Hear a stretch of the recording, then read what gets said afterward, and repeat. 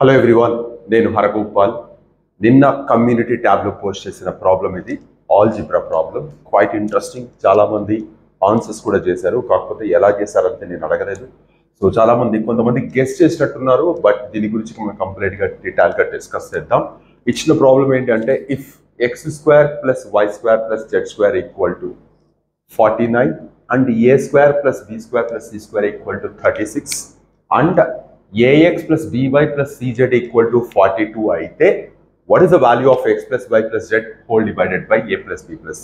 ఇక్కడ కొంతమంది wrong assumption ఏంటి అంటే, x² + y² + z² = 49 అయితే x + y + z = 7 అని చాలా మంది తప్పుగా అర్థం చేసుకుంటారు, which is completely wrong. x + y + z whole square = 49 అన్నప్పుడు కావాలంటే x + y + z = 7 అని కన్సిడర్ చేయొచ్చు, బట్ ఇక్కడైతే కాదు ఇది. సో ఇక్కడ ఈ ప్రాబ్లం ఎలా చేస్తాం అన్నది క్వైట్ ఇంట్రెస్టింగ్ వన్. అయితే దానికంటే ముందు మనం అర్థం చేసుకోవాల్సింది ఏంటంటే, ఫర్ ఎగ్జాంపుల్ a = 7 అని ఒక చిన్న ఎక్స్ప్రెషన్ ఉందనుకోండి.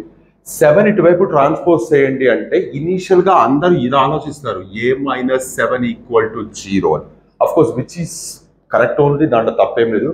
బట్ 7 ఇటువైపు ట్రాన్స్పోజ్ చేస్తున్నాము అంటే మనం in the sense of addition transpose చేస్తున్నాం. అంటే ఇక్కడ 7కి ముందు ప్లస్ ఉంటుంది, ఇక్కడికి వస్తే మైనస్ అవుతుంది, ఇది మైండ్లో ఉంటుంది. బట్ ఇదే 7ని ఇలా కూడా ట్రాన్స్పోజ్ చేయొచ్చు.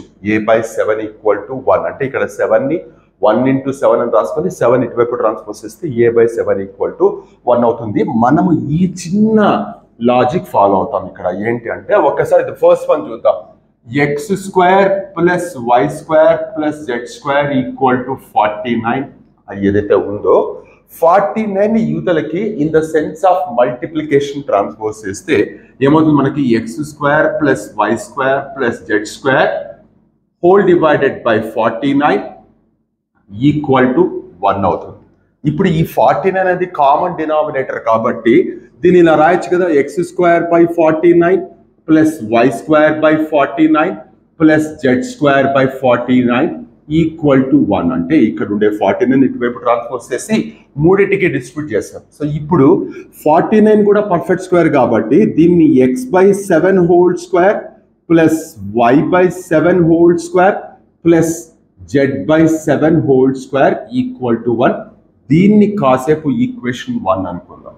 సో ఫస్ట్ పార్ట్ ఏదైతే ఇచ్చిన ఇన్ఫర్మేషన్స్ లో 3 ఇన్ఫర్మేషన్స్ ఏవైతే ఇచ్చారో, మొదటి దాన్ని తీసుకుని చేస్తే x/7 whole square + y/7 whole square + z/7 whole square = 1 వచ్చింది. సిమిలర్లీ సెకండ్ పార్ట్ ఏదైతే ఉందో, a² + b² + c² = 36.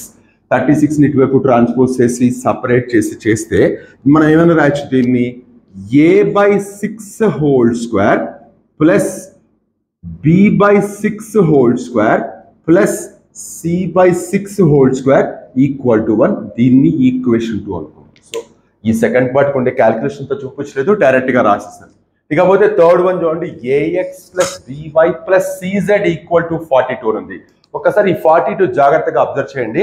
మనకి ఇక్కడ ఏదైతే 6 and 7 వచ్చాయో, ప్రొడక్ట్ ఆఫ్ దీస్ 2 42 అవుతుంది. అంటే ఇది ట్రాన్స్పోజ్ చేస్తున్నప్పుడు ax/42 by/42 cz/42 ఏదైతే వస్తుందో సపరేట్ గా రాస్తాం, a/6 × x/7 అని. సో ఒకసారి జాగ్రత్తగా చూడండి, ఇక్కడ ఇది రాస్తున్నాను.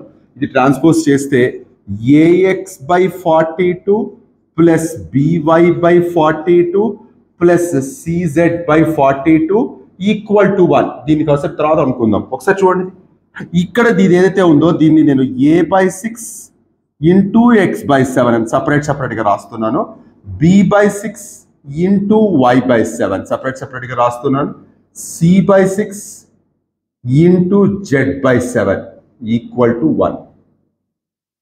సో ఒక్కసారి జాగ్రత్తగా చూడండి, 1, 2, 3 ఏవైతే మనకి ఇన్ఫర్మేషన్స్ ఇచ్చారో దాన్ని కాస్త మాడిఫై చేసి రాసుకున్నాను.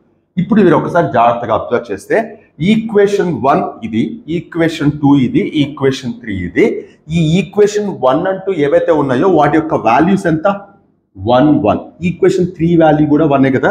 ఇక్కడ కాస్త జాగ్రత్తగా అబ్జర్వ్ చేస్తే నేను equation 1 + equation 2 -2 times of equation 3 అని రాస్తున్నాను. ఏమవుతుందో జాగ్రత్తగా చూడండి.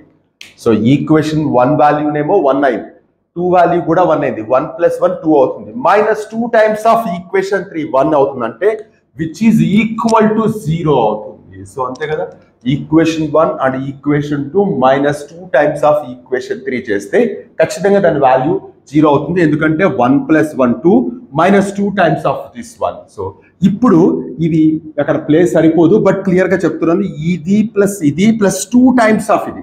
సో ఒక్కొక్క దానికి 2 తో మల్టిప్లై చేసి రాస్తే ఏమవుతుంది, మనకి ఒకటి రాస్తున్నాం చూడండి, x/7² వస్తుంది ఇక్కడి నుంచి, ప్లస్ a/6² వస్తుంది ఇక్కడి నుంచి, -2 టైమ్స్ ఆఫ్ a/6 x/7. ఇది ప్లస్ ఇది -2 టైమ్స్ ఆఫ్ దిస్. అలాగే y/7² plus b/6² -2 times of b/6 y/7 plus z/7² plus c/6² -2 times of c/6 z/7 equal to 0. ఒక్కసారి మీరు జాగ్రత్తగా చూడండి, చూడగానే అర్థమైపోతుంది. ఇది algebraic identity a² + b² -2ab అని. సో ఒక్కొక్క దాన్ని ఏమని రాయొచ్చు, x/7 -a/6² plus y/7 -b/6² plus z/7 -c/6² equal to 0 అని రాయొచ్చు. ఇక్కడ అనదర్ మోస్ట్ ఇంపార్టెంట్ అండ్ మనకి ఎక్కడ చెప్పబడని ఒక చిన్న పాయింట్ ఏంటి అంటే, మీరు ఒకసారి జాగ్రత్తగా అబ్జర్వ్ చేస్తే ప్రతిదానికి నెత్తి మీద స్క్వేర్ ఉంది. స్క్వేర్ ఉండడం వల్ల ఇది లోపల పాజిటివ్ అయినా నెగిటివ్ అయినా సరే ఖచ్చితంగా పాజిటివ్ అయిపోతుంది. అండ్ దెన్ ఈ వాల్యూస్ నెగిటివ్ అయ్యే ఛాన్స్ లేదు. No square is negative. ఏ వర్గ సంఖ్య కూడా రుణాత్మకం కాదు. సో ఇవి నెగిటివ్ అయ్యే ఛాన్స్ లేదు, బట్ ఒక్కొక్కటి యాడ్ చేస్తే ఈక్వల్ టు 0 అవుతుంది. 3 నాన్ నెగిటివ్ వాల్యూస్ యాడ్ చేస్తే 0 ఎప్పుడు అవుతుందయ్యా అంటే ఈచ్ పార్ట్ 0 అయినప్పుడు మాత్రమే ఇది పాసిబుల్ అవుతుంది. సో ఈచ్ పార్ట్ 0 కావడం అంటే, ఇప్పుడు సపోజ్ నేను దీన్ని 0కి ఈక్వేట్ చేస్తున్నాను. సో ఏమవుతుంది చూడండి, ఇది 0కి ఈక్వేట్ చేస్తే which is equal to x/7 minus a/6 equal to 0, x/7 equal to a/6 అవుతుంది. x/7 equal to a/6 అవుతుంది. ఇప్పుడు x ఇంటూ ఇక్కడ 6 అంటే ఈ 6 ఇద్దరు ట్రాన్స్పోజ్ చేస్తే, సో ఒకసారి జాగ్రత్తగా చూడండి, a ఈక్వల్ టు 6x/7 వచ్చింది. ఏ వాల్యూ 6x/7 వచ్చింది. అలాగే b వాల్యూ కూడా ఏమొస్తుంది మనకి 6y/7 వస్తుంది. అలాగే సి వాల్యూ 6z/7 వస్తుంది. సో ఈ మూడింటిని తీసుకెళ్లి మనకి ఏదైతే కావాలో x + y + z whole divided by a + b + c లో abc వాల్యూస్ దగ్గర వీటిని సబ్స్టిట్యూట్ చేస్తే ఏమొస్తుంది మనకి, ఇక్కడ సబ్స్టిట్యూట్ చేస్తే x + y + z ఏమి డిస్టర్బ్ చెయ్యం. కింద డినామినేటర్ లో a దగ్గర 6x/7, b దగ్గర 6y/7, c దగ్గర 6z/7 రాస్తే 6/7 కామన్ తీస్తే x + y + z అవుతుంది. x + y + z, x + y + z cancel అయిపోయి ఈ 6/7 ఆర్డర్ మార్చుకొని రాసుకుంటే ఆన్సర్ 7/6 అవుతుంది. ఇది చాలా మంది గెస్ చేస్తారు కూడా. ఇక్కడ 49 36 ఉంది, దీనికి ఏముంది x + y + z equal to 7 అవుతుంది, a + b + c equal to 6 అవుతుంది అనుకుంటారు, విచ్ ఈజ్ రాంగ్. మీరు గెస్ చేసిన ఆన్సర్ కరెక్టే కావచ్చు తప్ప మీ అసంప్షన్ అయితే క్లియర్ గా రాయ్. సో ఇది one of the interesting problem in algebra.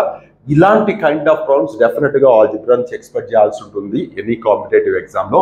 Hope మీకు క్లియర్ గా అర్థమైంది అనుకుంటున్నాను. మనం నెక్స్ట్ వీడియోలో మరొక ఇంపార్టెంట్ ప్రాబ్లమ్ తో మళ్ళీ కలుద్దాం. అంతవరకు టేక్ కేర్. మీ హరగోపాల్.